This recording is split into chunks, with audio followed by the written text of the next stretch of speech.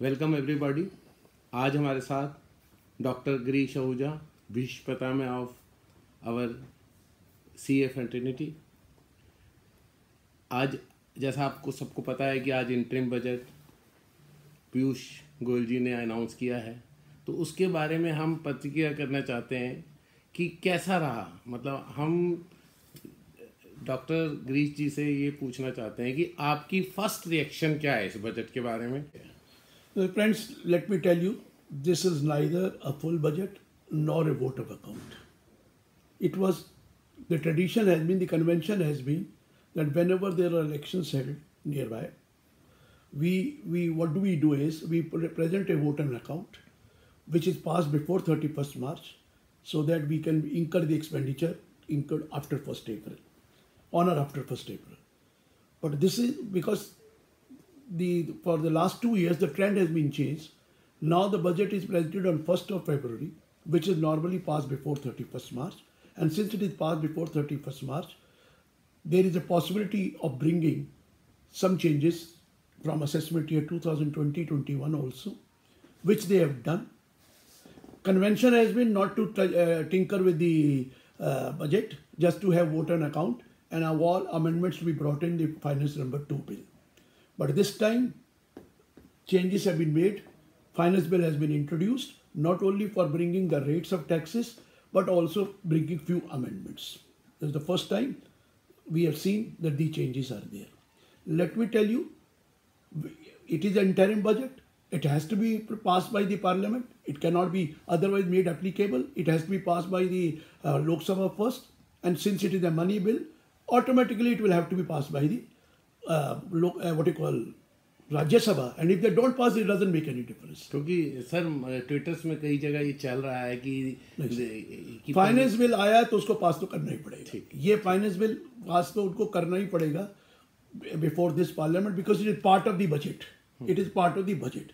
So once it is passed, it become applicable. Now the second bill when it's come, they may make changes, they may make amendment in that, but this is the first time because the parliament is there and they have a majority, they will pass the bill. The parliament has passed it, it becomes a law for 2020. So few changes which was very less, we was not expected, but because this is an election year and they have a power, convention has been not to do it, but there is no restriction also there. There is absolutely no restriction. Earlier, the finance bill used to be passed in the month of May if it is a normal finance bill. And then if it is a finance bill, normal finance bill, it was passed before 31st March, but that was only vote on account. This time it is neither a vote on account nor a final, it is interim. The moment I say the interim budget, it is just like interim dividend. It is just like interim dividend. So you could give the benefit in between also. And since it will be passed by the parliament, it will be made applicable.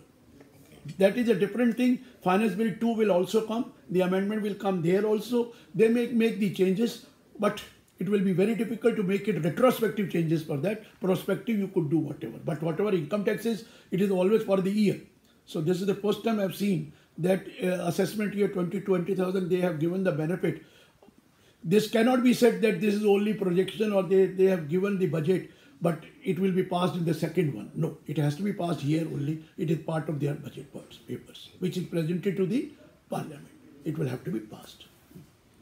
Sir, अब हम आपसे 87A के बारे में कुछ discuss करना चाहते हैं। देखिए, मैं आपको चीज़ बताऊं, जो अभी फाइनेंस मिनिस्टर ने बोला वो बिल्कुल एक्सपेक्टेड यही था, that the limit has not been raised from 2,50,000 to 5 lakh. There is no intention, but there was intention to give benefit. But they also wanted the assessee to file a return of income.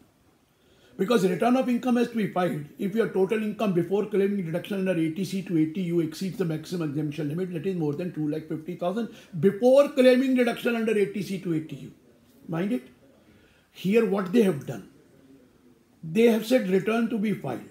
But if your total income, that is after claiming deduction under 80C to 80U, does not exceed rupees 5 lakh, and you are an individual, please note the word individual, it is not for HUF, and a resident of India, and your total income after claiming deduction under 80C to 80U does not exceed rupees 5 lakh, then you will be allowed a rebate. Please note, it is a rebate, it is not exemption.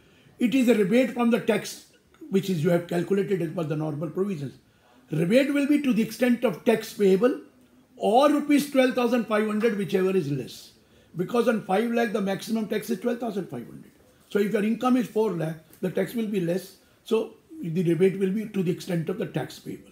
So if it is income is 4 lakh, the tax will be, let's say, on 150, say 5%, 7,500, you will get a rebate of 7,500. So what I am trying to explain, that up to 5 lakh, if it is less than 5 lakh, rebate is 100%. And if it is 5 lakh also, the tax is 12,500, the rebate is also 12,500. Because tax on 5 lakh is 12,500. So there will be no tax payable by you. Since tax is nil, surcharge and health and education tax will also be nil. So no tax. But the moment you cross 5 lakh, please, you are 5 lakh 10,000, you will have to pay tax of 14,500 plus 4%. Why 14,500? On 5 lakh 12,500, on 10,000 2,000, 14,500 plus your health and education says. So it is something very surprising. I earned 10,000 and I paid 14,500 plus what you call health and education says. I will definitely put in a word for the amendment to be made that there should be a marginal relief in this case also. That your tax should not be more than the income earned about 5 lakh. Suppose I take 5 lakh 10,000, extra earn is 10,000, so tax should not be more than 10,000. I should be given that rebate. Let's see, we'll try that. We will put in this word. If it happens, very good. Otherwise, up to the government. So this is 87A. Please, individual, resident in India, total income after claiming deduction under ATC to ATU does not exceed rupees 5 lakh. The entire tax or 12,500, whichever is less. This is 87A. Sir, what about standard deduction? Very simple. Last year standard deduction brought under section 16 IA, which was 40,000, or the salary, whichever is less, or the amount of salary, whichever is less. Now this 40,000 has been raised to 50,000. So if it is rupees 50,000, irrespective of your salary, or the amount of salary, whichever is less. So 50,000 is the standard deduction. 10,000 benefit has been given to everyone who is a salaried employee. That benefit is only when you are up to 5 lakh. But this benefit is to all salaried employee, whether he is a pensioner, senior citizen, or whatever maybe. He is a salaried employee, he will get an extra deduction of 10,000 rupees. So all employees getting benefit of 10,000 rupees. Sir, now section 54.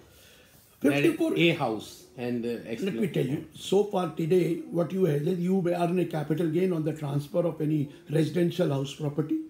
And the capital gain is, if there is a long-term capital gain, this long-term capital gain is exempt to the extent it is invested in the purchase of one house. And that too in India. To the extent you invest that in a one house, that too in India, within a period of 1 year or before the date of transfer, or 2 years after the date of transfer, or you go for construction within 3 years after the date of transfer. This is the position. Today is capital gain invested exemption, but only for one house. Now the amendment is a proviso that if your long-term capital gain does not exceed rupees 2 crore, please, long-term capital gain does not exceed 2 crore. You can invest this in more than one house, that means 2 houses. You can invest in 2 houses, exemption will be given. Of course, 2 houses in India, exemption will be given.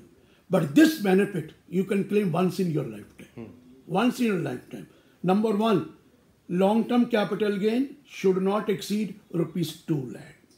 Whatever amount invested out of this long-term capital gain, which you are going to claim exemption under 54, can be invested in more than one house, that is 2 houses. But that too, please note, only once in lifetime. Second time you cannot do it. Second time, yes, that exists. You sell one, buy one. Sell one, buy one, any number. That is no problem. Sell one, buy one, 54 you can do any time you like it, provided you satisfy the condition of section 54. वो section 23(3) read with section 23(4) है. 23(2) and 4. You know that one house, for self-occupied, you can opt for one house to be assessed as self-occupied. उसकी annual value nil होगी और बाकी अगर house more than one house पर self occupation it is treated as deemed to be let out. आपको इसको tax देना होता है अगर एक से ज़्यादा घर आपके पास है. The change is now you can opt for 2 houses instead of 2 houses to be treated as self-occupied. Annual value of both the houses shall be nil. If you have more than 2 houses, the rest will be deemed to be let out. Option is yours. You can choose out of the 3, 2. Out of the 4, 2. But more than 2 houses, the balance house or houses shall be treated as deemed to be let out. But if you have only 2 houses, anywhere in India, you have 2 houses, absolutely no problem, annual value nil. But mind it, the interest deduction of 2 lakh is for both the houses taken together. The amount of deduction or the aggregate amount of deduction, whether for 1 house or 2 houses, which you have asked for self-occupation, cannot exceed 30,000 if it is repairs etc. and 2 lakh. Mind it, the deduction per house is not 2 lakh. Aggregate deduction of interest for both the houses taken together will be limited to 2 lakh. This is the change which is self-occupied. Residential house can be occupied by only individual or HUF. Yeah. It is not available to anybody else. Next point also important. Recently, Section 23(5) was introduced that if you have a house property which is held as a stock in trade, then it will not be, the annual value will be nil. If for 1 year, the annual value will be nil from the end of the financial year when you have obtained the completion certificate. For 1 year, annual value will be nil. The year of completion plus 1 year. Now this 1 year, because everybody was saying we are not able to sell the houses, the real estate is in a problem, they have large stock in trade, they are not letting it out, how can they earn the income? This is deemed let out. So they have increased the limit. This 1 year has been raised to 2 years. 2 years. Although I have the opinion this should not be there, but for the time being, the relaxation is there. Let us see the new budget comes. We will try that this section should not be there. Then, now coming to this is what you have already done. Now you was talking about the TDS. You know the TDS under, in the case of time deposit, whether it is recurring deposit or a fixed deposit, TDS is not deductible if the total amount paid or credited during the year does not exceed rupees 10,000. Senior citizen is 50,000. But for other than senior citizen, the TDS is to be deducted if the total amount of interest paid or credited during the year exceeds rupees 10,000. But if it does not exceed 10,000, no TDS. They have raised this 10,000 to 40,000. Meaning thereby, no TDS to be deducted by the bank or a cooperative bank or NBFC at all. These banks, post office, not the NBFC.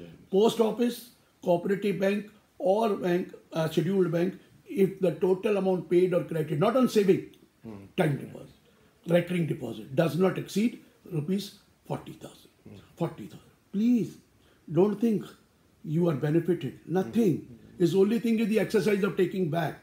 Mind it, the return of those persons who are getting interest less than 40,000 is also submitted by the banks and cooperative society to the income tax department. They have the information. Don't think nobody will come to know I've got 40,000 rupees as interest, so let me not show, because how will they be able to catch me? The information is with them. Although it is not in 26 years, but it's a separate report. 15GH ka. No, not 15GH. No.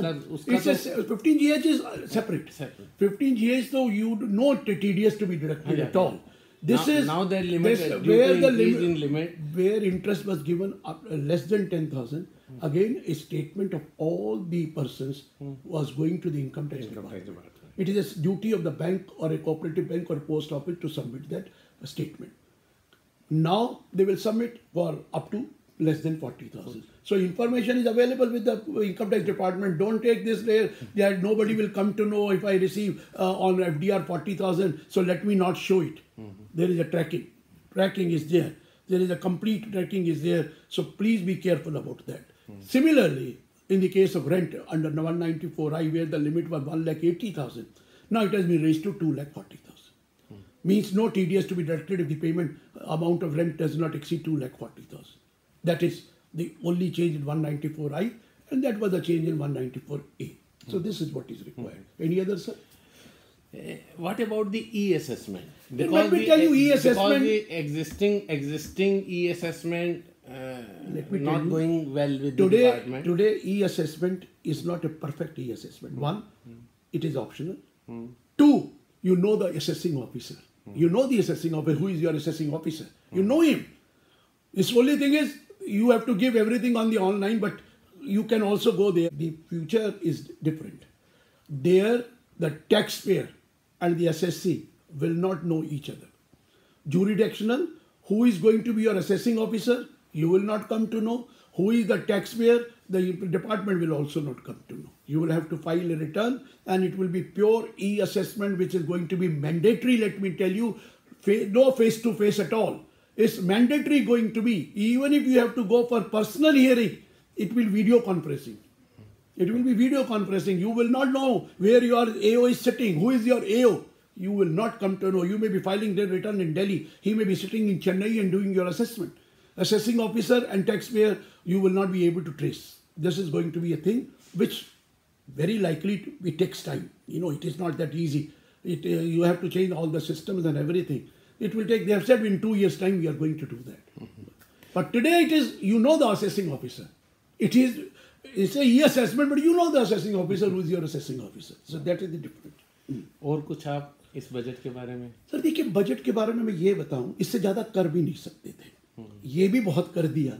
Which was, I was thinking only some 87A and standard deduction be changed. But they have given a benefit in the form of 54A, they have given a benefit in 194A, 194I, they have given a benefit of, उसको भी दिया real estate वाले. 1 साल का extension कर दिया affordable housing के लिए. Because of that was expiring on 31st March 2019, now it has been raised to 31st March 2020. 1 साल के लिए और उनको benefit देते हैं. सर जो working सबके लिए inventory जो था, वो 5 साल के पीरियड में घर कंप्लीट करना था ना, और 5 साल के करना था, और अप्रूवल लेनी थी up to 31st March 19. That approval can be taken up to 31st March 20. So 1 year extra हो गया ना. जिसने नहीं लिया ले ले, और एक्सटेंड कर दिए.